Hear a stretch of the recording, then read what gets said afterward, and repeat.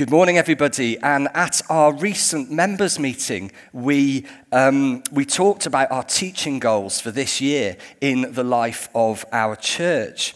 And we've set a teaching goal for us as a whole church to do with what it means to build an Antioch culture amongst us. And then on a personal level, we're going to be doing several things that build towards being secure in Christ in Britain today. So those are two of the headline things that we are aiming for. And last year we did quite a lot of work on discipleship. We went through the Sermon on the Mount that many of you will remember, talking a lot about what it means to follow Jesus. And this book of James is going to build on a lot of that. And it's going to ask some really important questions. If you follow Jesus, then how does it affect your life? How does it affect the way that you yourself face difficulties and challenges that you may experience? How does it affect your actions? How does it affect your words and your attitudes? How does it affect your sense of pride or indeed your humility? How does it affect what we know and understand of our destiny? If we're going to live securely, if we're going to live wholeheartedly, knowing who we are as followers of Jesus in Britain in this generation, then there's going to be a lot for us to discover in this book of James. And so on the one hand, it's a really short book, actually. It's not very long. Sometimes you can skip over it as you're looking for something in the New Testament. But on the other hand, it's really punchy. Do not underestimate what this book is going to teach us just because it's a bit shorter than the other ones. Imagine a boxing ring, if you like. And this book isn't like one of the heavyweights who are sort of maybe a bit slower and then looking for the big punch. No, this is like the little ones. Now, you're going to have to forgive me at this stage because I don't know anything about boxing. So what are they called? Are they like the featherweights or the bantamweights or something like that? For risk of making a mistake, I'm just going to use language that I understand. So we'll say the little dudes, when they do the boxing, and they just come out of the corner and it's bang, bang, bang, bang, bang, bang, bang, and it's so fast. That is what the book of James is going to be like. It might be a bit shorter than the others, but goodness me, it is punchy. Don't underestimate the challenge of it.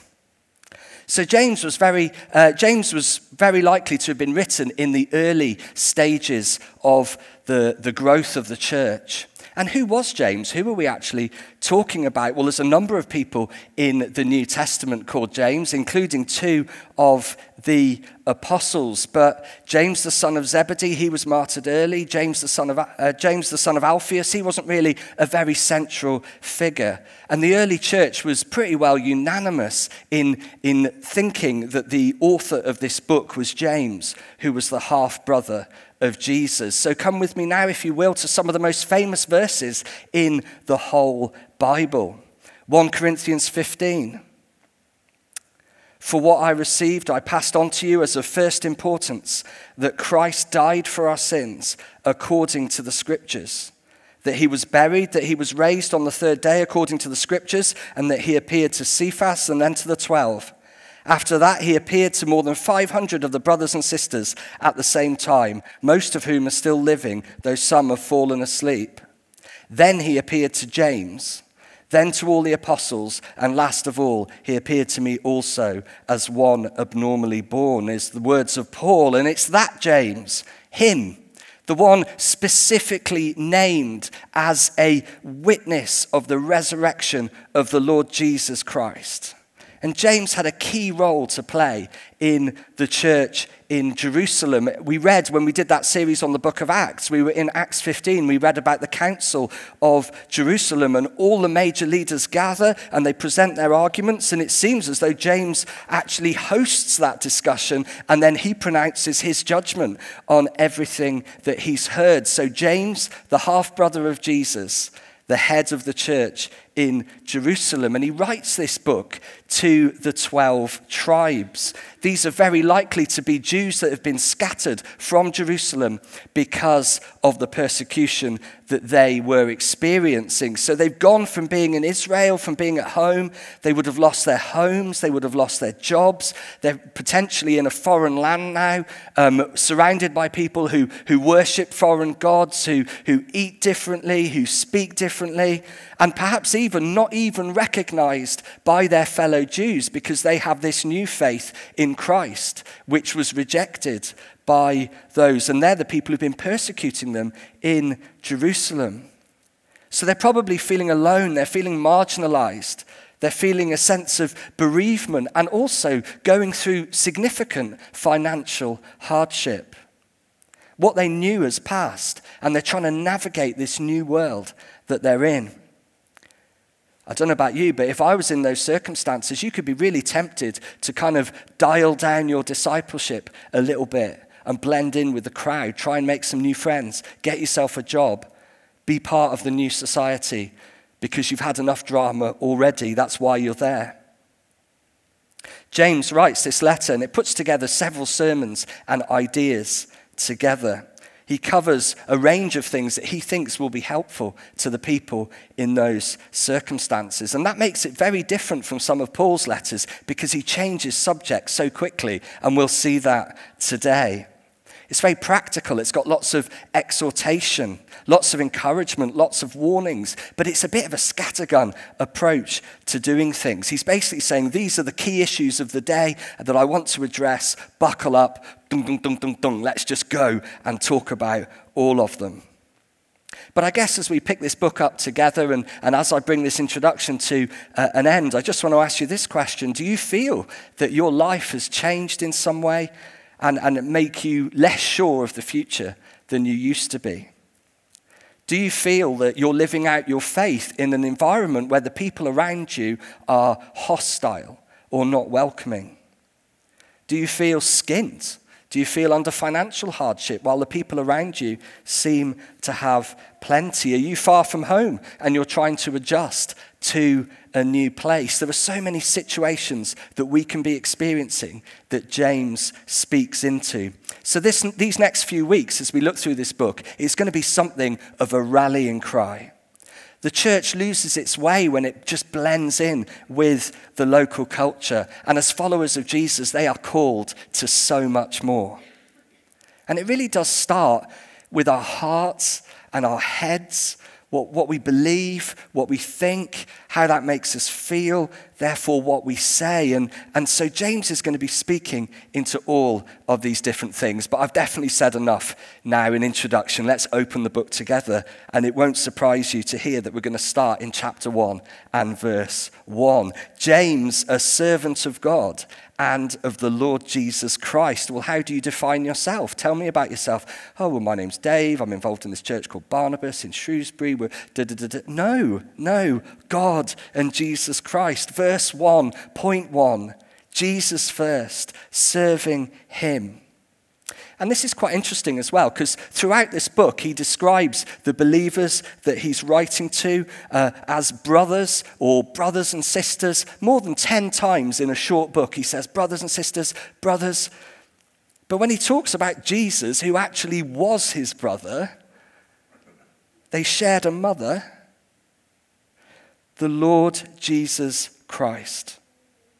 We must never reduce Jesus to anything less than Lord and Savior. And yes, we can have a relationship with him. And yes, there is warmth within that. But he is still the Lord.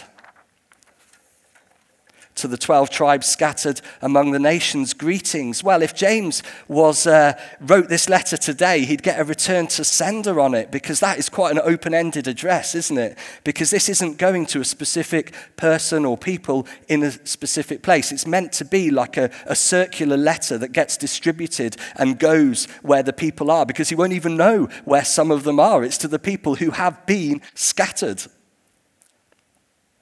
for reasons that we've already thought about.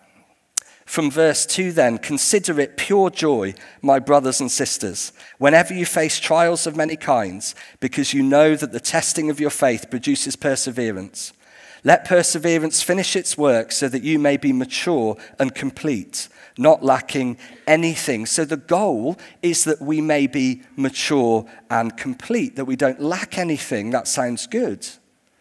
And there's a pathway to this, but I'm not sure I like the pathway as much as that.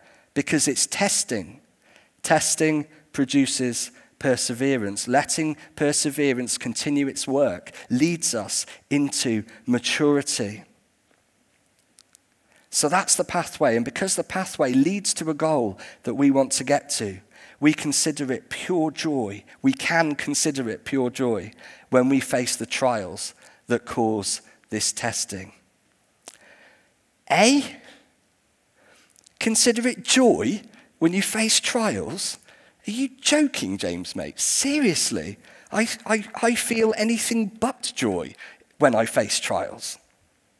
But it's not quite as crazy as it sounds at first reading.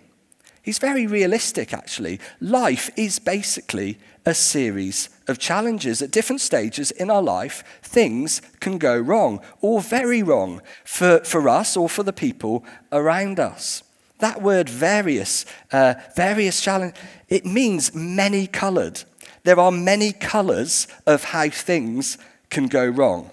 Have you ever thought that? Wow, isn't it creative just how many things can go wrong? And in so many different ways. And sometimes at the same time. Trials will come. Following Jesus does not remove that truth from us, but it can change our whole perspective. And hindsight is really important. I look back at some of the difficulties that I faced in my life, and I think to myself, you know what, Dave? It was in those days, it was through those difficulties that I've learned to lean on God. I've learned that this faith that I profess isn't just for good days and success and happiness and the sun is shining and all is well with my soul, but it's for all of life. And sometimes the light shines brighter in the darkness.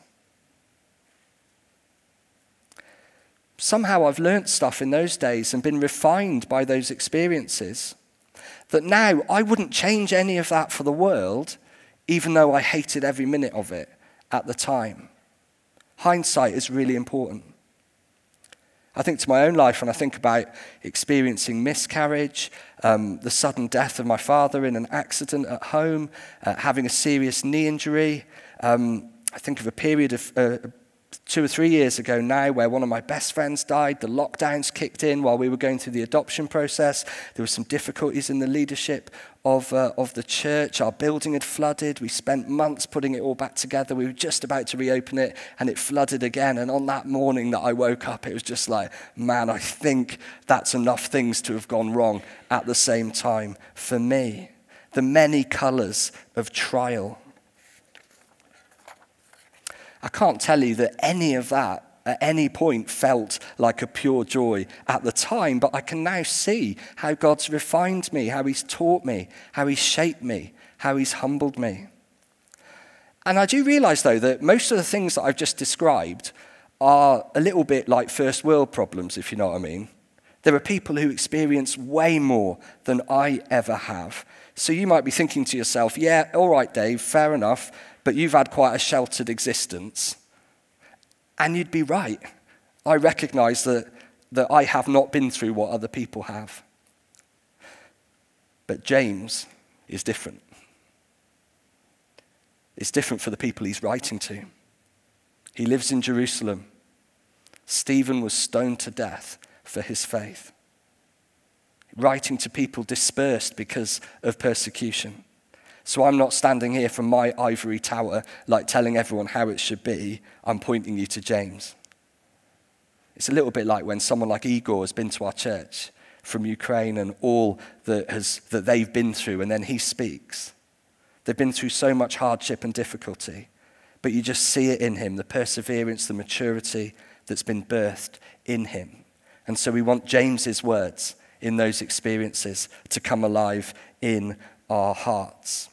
And you know what I've said already about, I think the hindsight is really important as we understand this part of the passage. I don't recommend the pastoral response to someone who is facing hardship at that exact time to say to them then and there, consider this pure joy, because this is building perseverance that leads to maturity. No, I suggest if that's how it might be true, but I suggest that if we respond to people like that, we might meet a slightly different response that could be in some traditional Anglo-Saxon perhaps, or maybe enjoy a fist. So I'm not recommending that, but it's with hindsight as we look back ourselves, as we see what God has done through it. The situation I know was awful, but what I see of God in it now brings me pure joy. I can now consider it pure joy as I look at the work of God.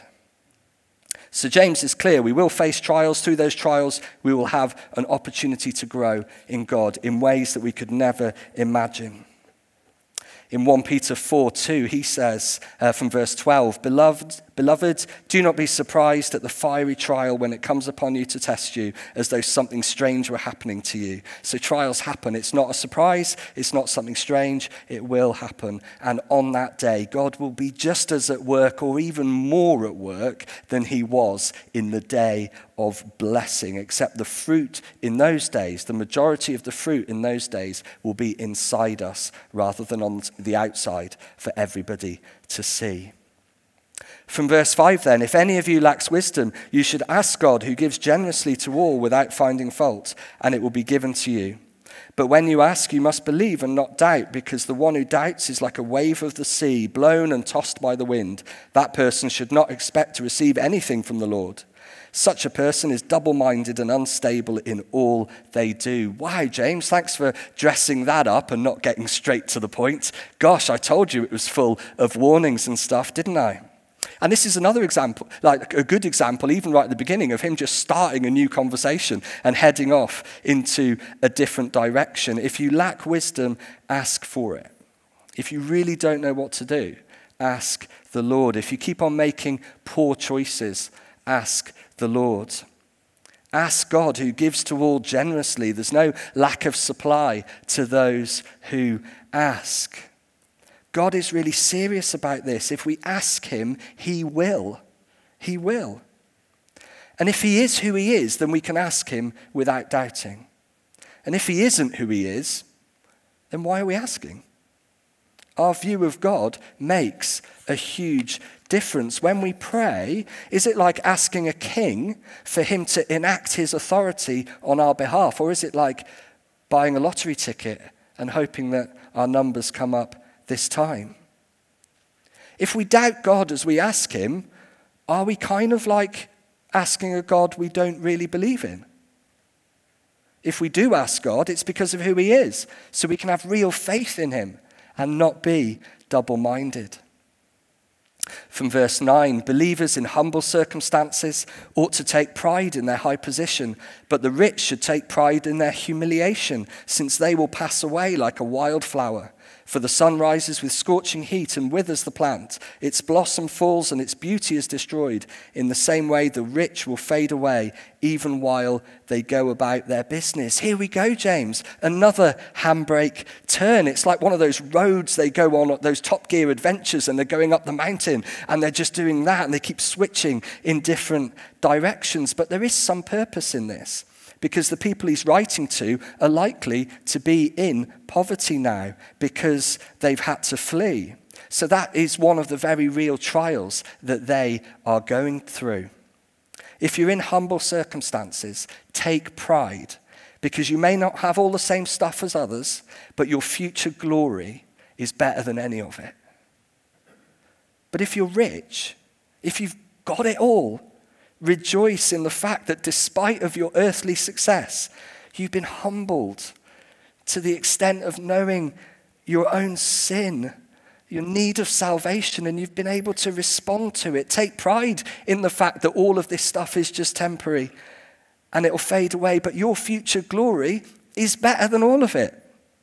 Both of those responses are the maturity in our circumstances that James is calling us to. Patient in our circumstances if we have little, humble in our circumstances if we have much. The poor person can say, I am rich in every blessing in Christ. And the rich person can sing, Amazing Grace, how sweet the sound that saved a wretch like me. The person of low status in the world is reminded of how high they're taken in Christ. And the person of high status is reminded of how low they were in their sin when Christ rescued them for eternity. Whatever your circumstances, God turns the tables. He keeps us humble. He shows us how it really is all about him and how much we need him. From verse 12, blessed is the one who perseveres under trial, because having stood the test, that person will receive the crown of life that the Lord has promised to those who love him. When tempted, no one should say, God is tempting me, for God cannot be tempted by evil, nor does he tempt anyone. But each person is tempted when they're dragged away by their own evil desire and enticed. Then, after the desire has conceived, it gives birth to sin, and sin, when it's fully grown, gives birth to death. So James has started out with what's happening external, outside of us in our lives, the trials we face, external forces, using especially the example of poverty and wealth. But now we switch and we're looking at the human heart. The goal of life is to love God, and it's that love of God that will allow us to withstand the trials that we face and receive the crown of life, the promise that we have in eternity. What attracts this reward from God, it's not their endurance, it's that they love him. But it's their love for him that gives them the strength to endure. They show their love by enduring. If you really love someone, you don't give up on them when the going gets tough. But there's another U-turn right in the middle of that section that I've just spoken about, because he goes from endurance and love that leads us to life to the pathway to death. And in some ways, how he's writing, it actually mirrors our experience in life. We're going along, we're in blessing, things seem to be going really well. Bang, a trial comes out of nowhere, a challenge we're facing comes out of absolute nowhere. Sometimes we're walking along in faith and things are going well, and then, man, we just fall into sin. We just slip back into it again. In every challenge or trial, it's easier to slip back than it is to continue to step forward, back to the old coping mechanisms, back to the things we used to rely on to bring comfort, back to the ways we used to respond, the things that we used to escape from the reality that we are facing. But it's not God who's tempting us. Inside each and every one of us, there's desires and there's thoughts, there's feelings which come from our flesh. They belong in our old life. They're what we were saved from, but sometimes they come to the surface and you have that dark thought out of nowhere. Gosh, that would be nice. And if we don't run away from the very thought of it, if we let it fester, if we allow ourselves to go along that journey, that thought process of imagining things, then it says here, it's like having a baby where it's conceived and then it's grown and it grows and then it's birthed and we actually do something. And we actually do something where sometimes, like minutes before, we would have never dreamed that we would have ended up in that situation, but that thought has conceived and grown and birthed in our life, and it's almost come out of nowhere, or sometimes it happens over a very long period of time. I've always liked the analogy that sin is a little bit like a cliff edge. And if sin is like a cliff edge that we don't want to fall off, then where do we build the fence in our life? Do we put the fence right on the edge of the cliff where we can go and admire the view and be reminded of what we're missing out on and occasionally climb over? Or do we put the fence way back so we can't even see the cliff, so it doesn't even come to mind? And it's up to individuals to work out what their boundaries are and where they need them to be. But I would encourage us, James would exhort us to be cautious. And now our section comes into land with a bump, really, which is no surprise considering the way that James has been driving so far. And here we are from verse 16. Don't be deceived, my dear brothers and sisters. Every good and perfect gift is from above, coming down from the Father of the heavenly lights, who does not change like shifting shadows. He chose to give us birth through the word of truth, that we might be a kind of first fruits of all he created. So we are on this journey of facing trials. We will endure because we love God. Our eternity is secure with him. And even though we're warned about messing up on the way, but he's saying, don't be deceived. Don't be robbed of your focus. Everything good comes from God, and he's chosen to give us supernatural birth. God created everything and saw that it was good, and he has recreated us. He has made us a new creation in Christ. This is amazing truth. And if we stand back from this passage and just look at the bigger picture that James is painting for us, we see that every Christian has got the capacity to sin and to slip because of what's still inside them. But that same person is a new creation in Christ, now designed to bear fruit, now designed to stand firm and to live wholeheartedly for God, no matter what the circumstances of the day, no matter what their earthly future looks like. They have been supernaturally created for more. Their eternal destiny is secure, and they're walking towards it, showing hallmarks of where they are to be. They're showing reflections of what their destiny is leading them to. So this passage is really honest. It contains lots of warnings. It deals with some dark parts of our hearts. And then it lifts our gaze right at the end here. It's almost like James reaches out, takes our chin and lifts our gaze once more back to God and his purpose and his power and his will at work in our lives. We can do this because of him. So next time you face temptation, next time you face a major trial in your life, he's still the answer. He's the go-to. He's the emergency button. Lift your gaze to him. Or if you're in the place of blessing, lift your gaze to him.